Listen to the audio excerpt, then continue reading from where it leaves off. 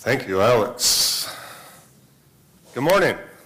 Good morning. It is so good to see you all. We are up to a limit in person of 50 people or groups capacity, and it feels fuller than that, maybe because it's been so long since we've been together in person and online. This is our third week of trying in-person worship, and hello to all of you.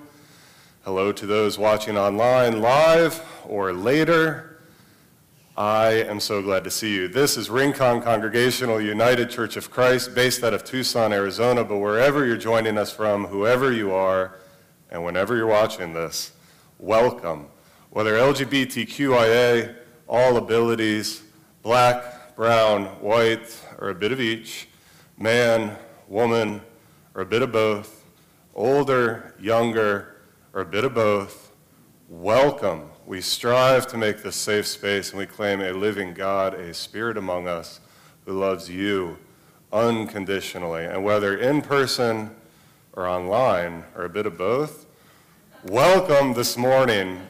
I hope this is a time of peace and pause, reflection and encouragement, challenge and affirmation, with music, message, prayer, and each other's company.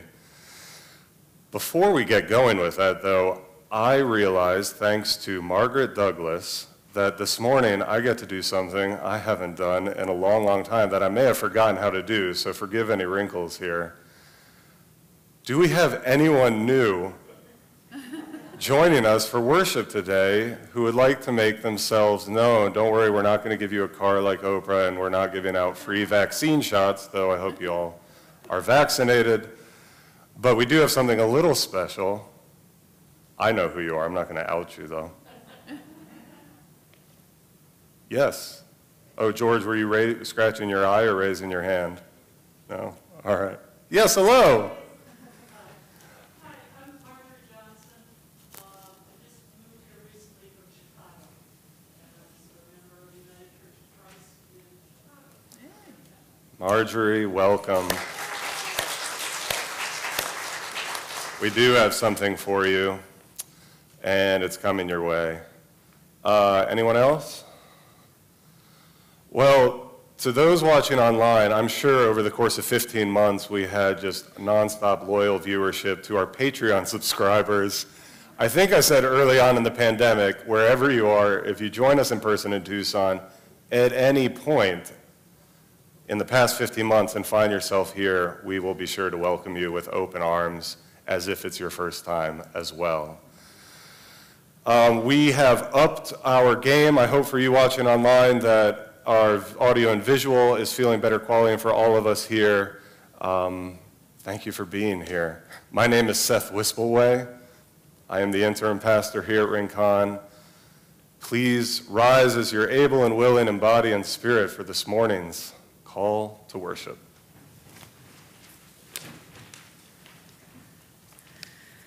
And please remain standing for the hymn after this. Come into this household of the living God, the three in one.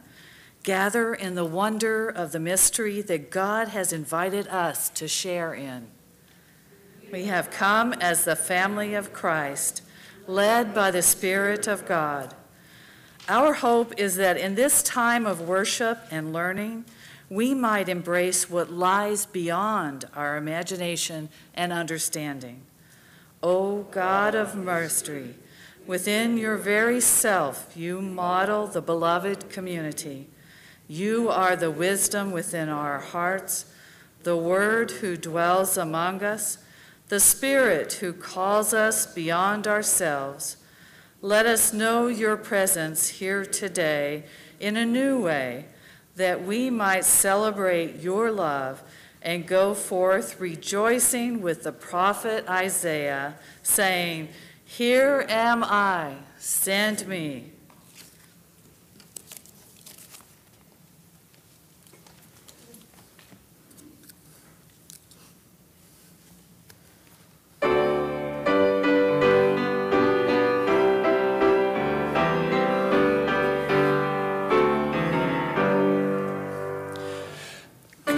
Come, let us us join with faithful songs, our song of faith to raise. His heart are we, and one the God of His face. Faithful are all who love the truth, and perfect truth proclaim, who steadfast stand at God's right hand, and glorify God's name. And faithful hearts are gentle hearts, to whom the power is given, of every heart to say the same, of every home ahead. O God of hosts, our faith renew, and grant us in your grace to join the song sung by the saints in every time and place.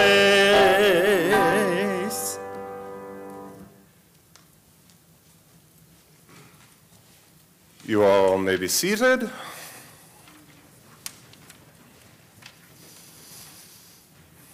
This is a moment we take a few minutes every week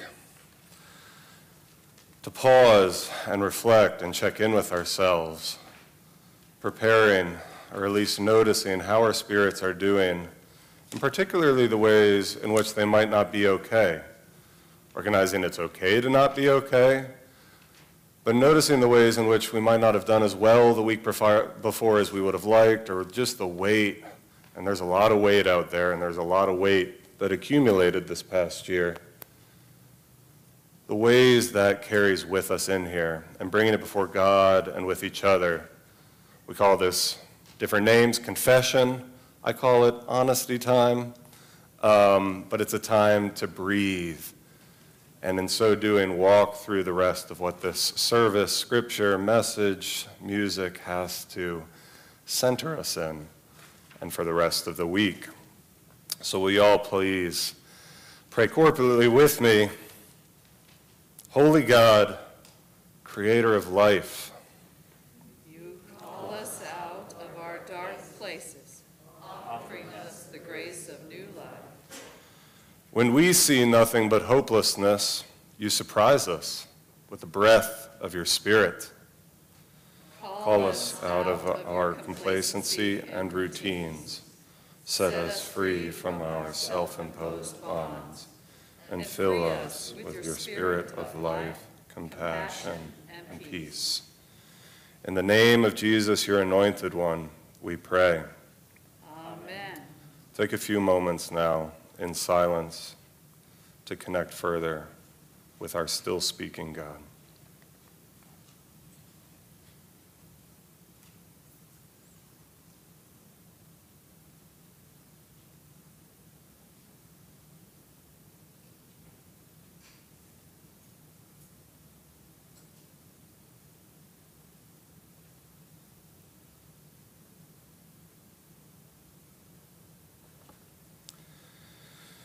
Living God, we come no longer in fear and trembling, but seeking the embrace of your love, the smile of your acceptance, the touch of your forgiveness.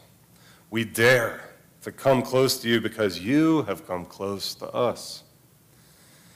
God, the Spirit of life, we are thankful for your constant presence, for the healing of your love, for the challenge of your word, for the inspiration of your gospel, good news, for the community of your church.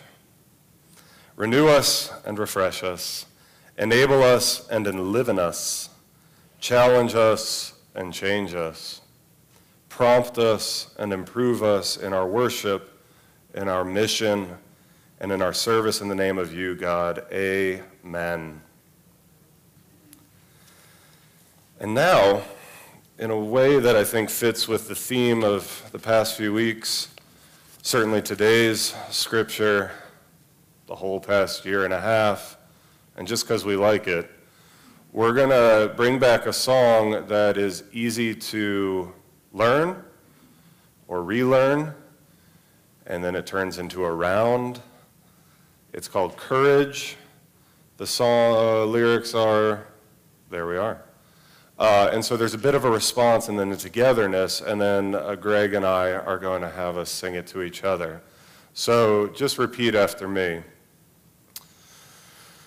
Courage, Courage, my friends, my friend, you do not walk alone.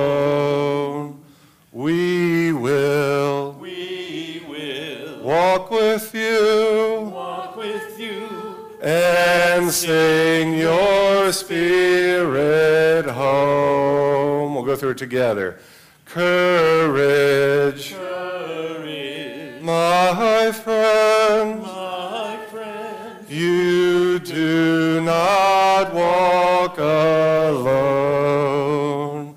We will walk with you and sing your spirit home. So what we're going to try to do is I'll take this side, Greg will help lead this side, and so we'll do like courage, and then you respond with courage. We will. This South African freedom song was a way of keeping the paces going in the fight against apartheid, and it's something that has informed movement, voices, and advocacy, and embodied solidarity for a good time. And it just is also just a centering time after confessing and assurance and all we've been through,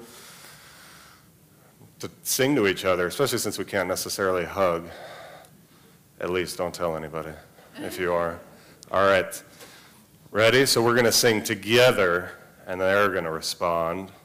Sing together, you and like us, they're going to respond. Then we're all going to sing together. It's simple, you'll get it. Ready? Courage, my friend, you do not walk alone. We will walk with you and sing your spirit home. Come on, I can hear them a lot more. Courage, my friend, you do not walk alone. We will walk with you and sing your spirit home. One more time. Courage, my friends. Sorry, this is live. We're not going to edit it. We'll have outtakes in the garden later. Sorry, I got really excited and I bumped it up a key like we're at some like stadium country concert. We'll do it one more time. Okay. In the usual key. So much courage, guys. I'm just kidding. I'm saying that to myself. Ready, 1, 2, 3. Just delete that. All right. Courage, my friend, you do not walk alone. We will walk with you and sing your spirit home. Thank you. That did sound and was lovely. It's simple enough that you'll probably find yourselves humming it as you walk your paces this week.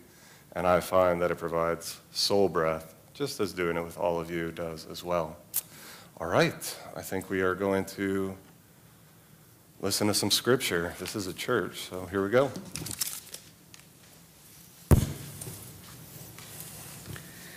The scripture reading this morning is from the Gospel of Mark, chapter 3, verses 20 through 35. And it begins after Jesus has called his disciples and then gone back home. And the crowd came together again, so that they could not even eat. When his family heard it, they went out to restrain him, for people were saying, "He has gone out of his mind." And the scribes who came down from Jerusalem said, "He has Beelzebul, and by the ruler of the demons, he casts out demons." And he called them to him and spoke to them in parables. "How can Satan cast out Satan? If a kingdom is divided against itself, that kingdom cannot stand. And if a house is divided against itself, that house will not be able to stand. And if Satan has risen up against himself and is divided, he cannot stand, but his end has come. But no one can enter a strong man's house and plunder his property without first tying up the strong man. Then indeed the house can be plundered.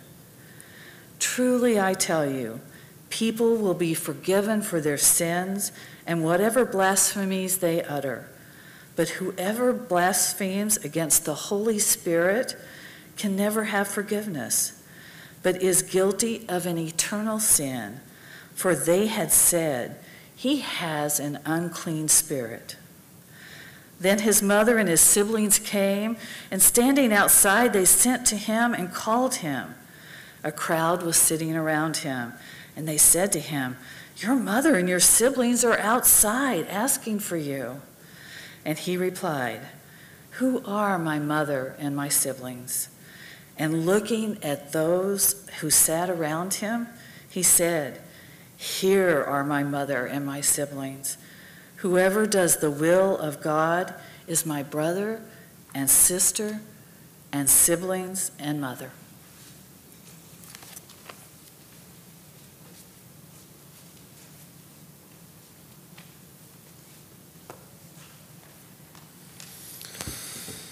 Will you all please bow and pray with me? Living, still speaking God, thank you for dwelling among us. We have wondered with you and with each other and deep and often in the darkest places of our own souls what that even means after the past many hard, isolating months. So we hold this space for all the ways and all the ways we bring in that may be okay or not be okay, because there's a lot to work through. And so God, make this a safe space for all of it, and make my own words an avenue for understanding who we are in it. In Jesus' name, amen. I talk a lot about aliveness, belovedness, our universal status as divine image bearers, what claims that claiming a relationship with Jesus does to us, and more. Fascism also, white supremacy. I have a feeling when it's like my last Sunday and if we throw some big party, right? We're gonna throw a party, right? Someone's gonna have like the top 10 Sethisms. I'm fully aware of what things I repeat a good bit. They say it takes like 15 times for it to really sink in, right? So today I want to dive deeper, building off the past few weeks of extrapolating how we understand our faith calling into who we are, so that we can both, who we are, I don't have my glasses on, outtake again, calling into who we are that can be both tended to and understood as someone who can live out the faith calling we've been unpacking the past couple weeks. We've talked a good bit about what the prophets call us to, Pentecost and the tongues of fire. What does that mean? So how do we understand ourselves as people who can embody the call of faith? Two eyes work well together, so do glasses, and they're crucial for a lot, having both working together, because they make depth perception possible. The same goes for ears and the direction of sound location, and more examples. And we often say that two heads are better than one, because we know that insight from multiple perspectives adds wisdom. And in the United Church of Christ, we often say two committees are better than one simply because we can. UCC jokes. Now, the same is true with stories. We can best think of the Bible not as one tidy story with many chapters, but as a wild and fascinating library with many stories, told from many perspectives.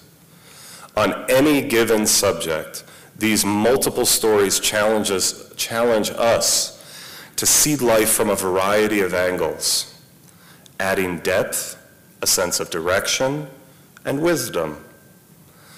So, we're given 4 Gospels to introduce us to Jesus. We're given dozens of parables to introduce us, to illustrate Jesus' message. And right at the beginning, we're given 2 different creation stories to help us know who we are, where we came from, and why we're here. How does this relate to today's scriptural passage? Stay tuned and find out. Now, according to the first creation story, you, yes you, are part of creation. You are made from common soil, dust. Genesis says stardust. Astronomers tell us.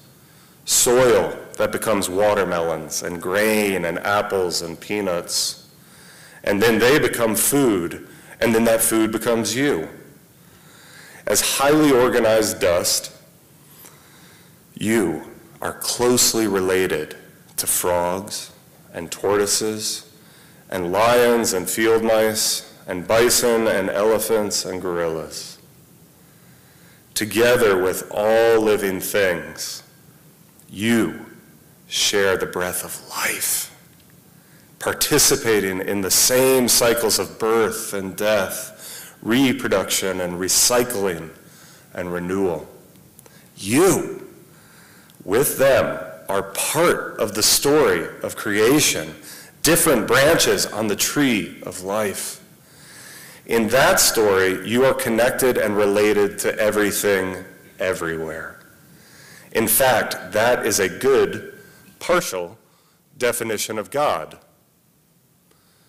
God is the one through whom we are related and connected to everything.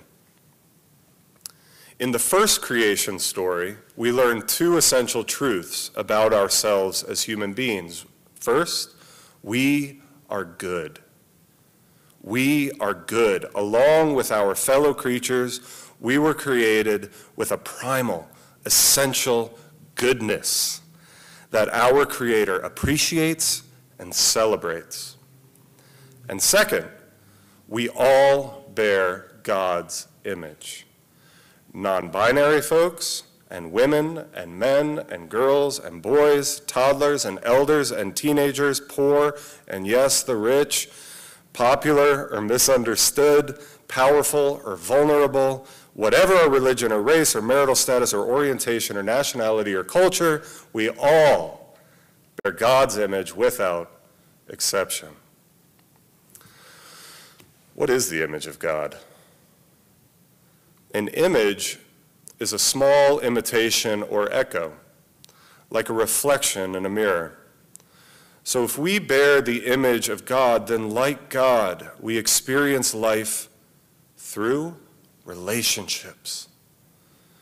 Like God, we experience love through our complementary differences. Like God, we notice and enjoy and name things, starting with the animals, our companions on this earth. Like God, we are caretakers of the garden of the earth. And like God, we are naked and not ashamed, meaning we can be who we are without fear. Back in ancient times, this was a surprising message. Maybe, hopefully, it still is. Yes, kings and other powerful men were seen and often sanctified as image bearers of God, and often as God in human form. After all, since they were powerful, rich, sophisticated, and civilized, electable, they could reflect God's power and glory, it was thought, and that's how it was understood. But in Genesis, the term is applied to a couple of naked and quote-unquote uncivilized hunter-gatherers, a simple couple of people presenting as woman and man, living in a garden with no pyramids or skyscrapers or economies or religions or technological inventions or even clothing to their credit. Centuries later, Jesus said something similar. The Creator loves every sparrow and every wildflower, and so how much more precious is every person, no matter how small, frail, or seemingly insignificant. Every person is a good. Every person in every culture and identity has value. Every person bears the image of God. It's all good. But that's not the only story. The second creation account, which many scholars think is a much older one, describes another dimension to our identity. In that account, the possibility of not good also exists. God puts the first couple of people in a garden that contains two special trees. The tree of life, also one of my favorite movies, is theirs to enjoy, but not the tree of the knowledge of good and evil. The tree of life is a beautiful image, suggesting health, strength, thriving, fruitfulness, growth, vigor, and all we mean by aliveness. But what might the second tree signify? There are many answers, no doubt, but consider this possibility. The second tree could represent the desire to play God and judge parts of God's creation, all of which God considered good. It might invite us to be tempted to play God and judge parts of God's creation that God deemed as good as evil. Do you see the danger? God's judging is always fair, wise, true, merciful, and restorative. But our judging is frequently ignorant, biased, retaliatory, and devaluing. So when we judge, we inevitably misjudge. If we humans start playing God and judging good and evil, how long will it take before we say this person or group is good and deserves to live, but that person or group is evil and deserves to die or become our slaves? This is clearly rhetorical. The historical record couldn't be reached for comment. How long will it take before we judge this species of animal is good and deserves to survive, but that one is worthless and could be driven to extinction or eaten? Pigs are just as smart, if not smarter, than dogs, and we cage them in like awful factory farms, right? These are big questions. How long until we judge this land as good and deserves to be preserved, but that river is without value and can be plundered, polluted, or poisoned? If we eat from the second tree, we become more violent, hateful, and destructive. We will turn our blessing to name and know into a license to kill, to exploit, and to destroy both the earth and other people. God sees everything as good, but we will accuse more and more things of being evil. In so doing, we will create in ourselves the very evil we claim to detect in others. In other words, the more we judge and accuse, the less we will reflect God and the less we will fulfill our potential as image bearers of God.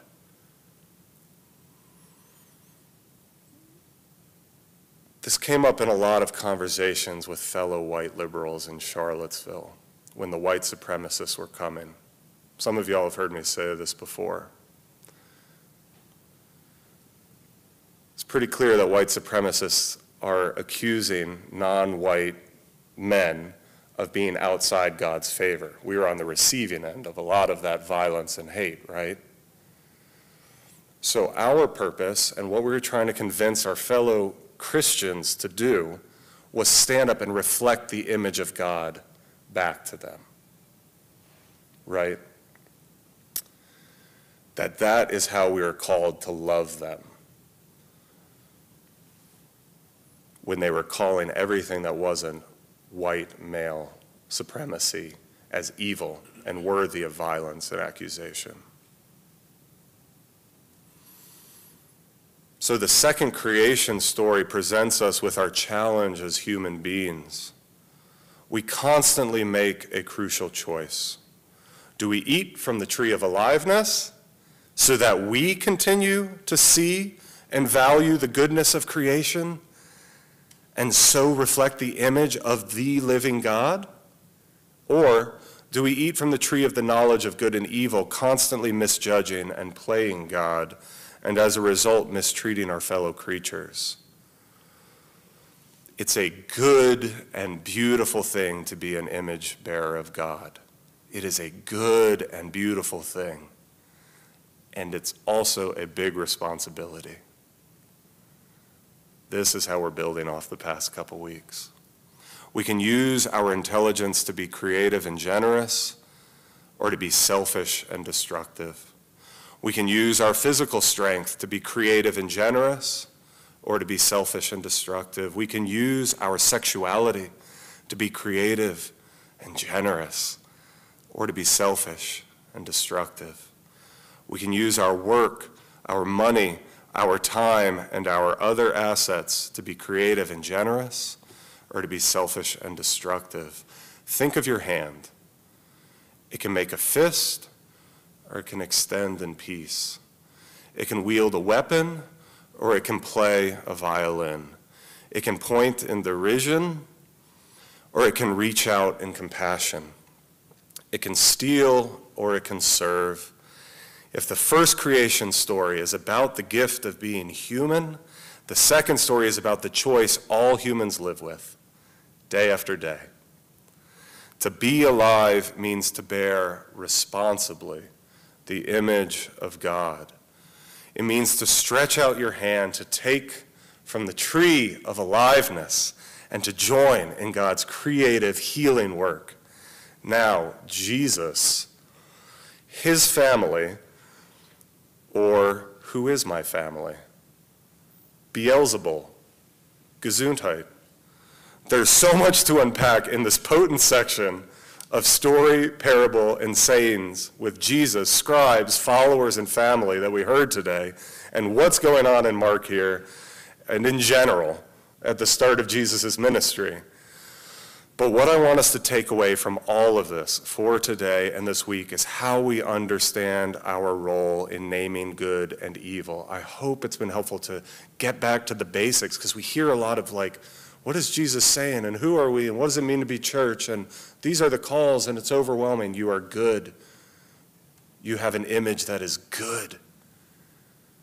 What are we hoping to reflect and choose? And so we see in today's scripture the same kind of two stories, right?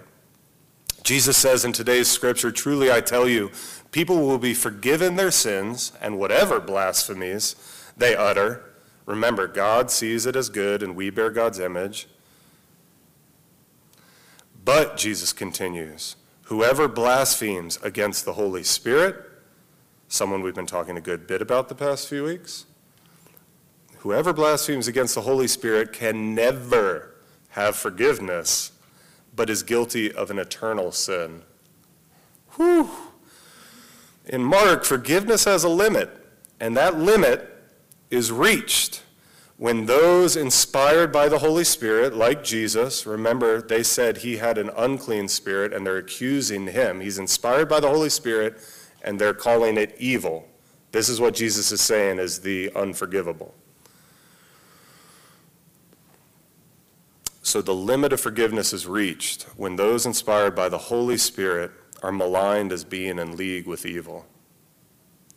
Because then those people are actively profaning God. And what is God? Good.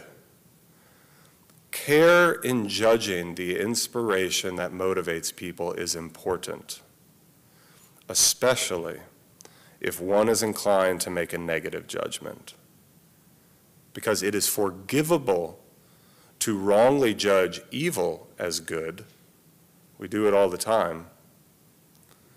But it is unforgivable to judge the good as evil, is what is being said here. What is good?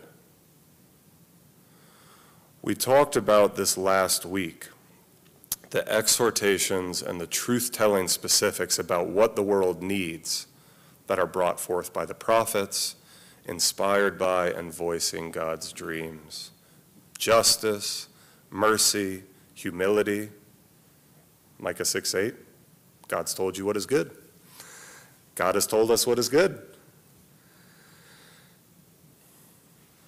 Those that are touched by, inspired by, and compelled by the Holy Spirit to act in these ways, in specific ways that manifest justice, mercy, and humility, a lot of the specific things I listed off last week, they know the good, live the good, and name the good.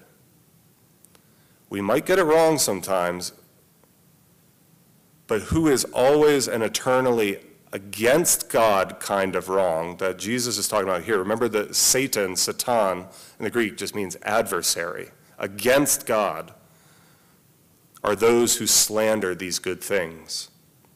Justice, mercy, humility.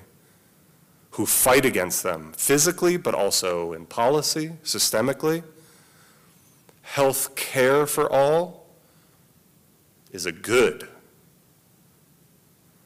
Calling it evil, as plenty of people do in this country, evil is to be guilty of an eternal sin, if we want a current example.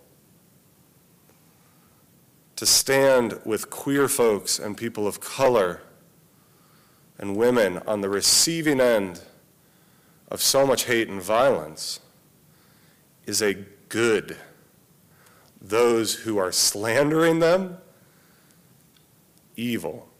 God takes a side in these things. Why can I be so sure? Because the tree of aliveness is pretty clear that it wants investment in life for all. We could go through all sorts of callings and specifics similarly, but to close, how can we be supported in keeping our focus and choices in church on the tree of aliveness? By being image bearers, which we are. Image bearers like God, which means rooted in relationship. Holding the Spirit in holy balance and tension between us, because their wisdom is born and boosted. Learning more about what is knowledge we need to name, what is good. I will shout out the book group that's going to come alive this summer, put together by our faith development and justice and witness teams. That's going to go deeper into the questions of what it even means to acknowledge that we are on occupied Tohono O'odham land. We're going to figure out what that is to name. That's a good thing. Knowledge.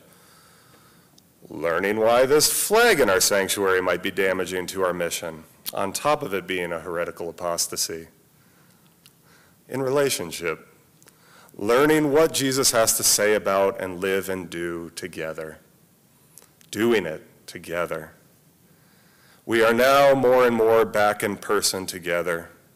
These 3 weeks we've talked about tongues of fire, burning coals, and now the true kindred of Jesus. They're all connected.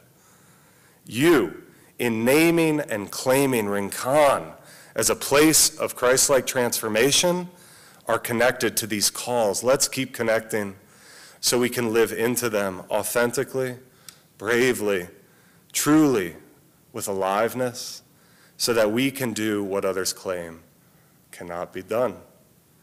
The new family constituted by those who do God's will, siblings, undivided.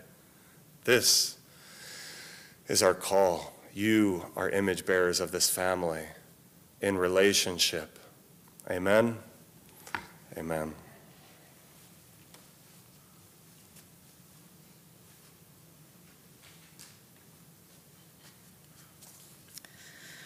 God is the giver of life. Christ is the gift sent to share our life. And the Holy Spirit, the power that enables us to continue in generosity, justice, and joy. Let us open our hearts and our lives to God and one another. Your offerings may be placed in the basket by the entrance on your way out. For those of you watching online, please consider sharing your gifts to sustain Rincon's mission and ministries through our website, rinconucc.org. Thank you for your generosity during these trying times.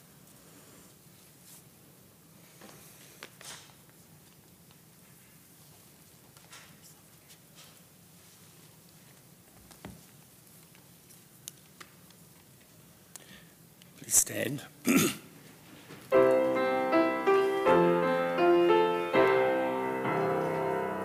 Lord, prepare me to be a sanctuary,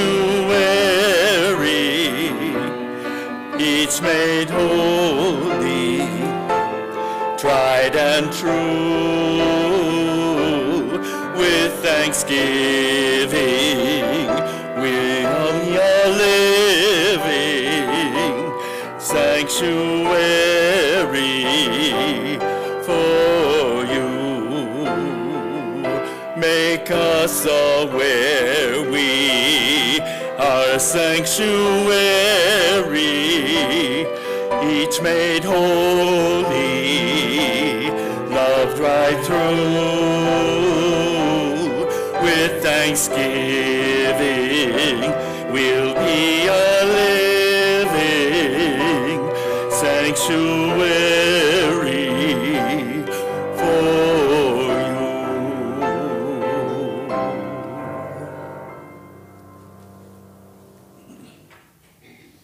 Amen. Gather as you like, no masks required, but always be comfortable and conscientious towards your neighbors in the prayer garden afterwards. Also, exit in a way that provides good distance and everything. To those online, this will be posted to our YouTube page in a little bit. Thank you all for being here. Now, siblings of Christ, go into all the world. Go forth with forgiveness and grace. Go forth with compassion and love. Christ's family for all the world to see. Awesome. Amen.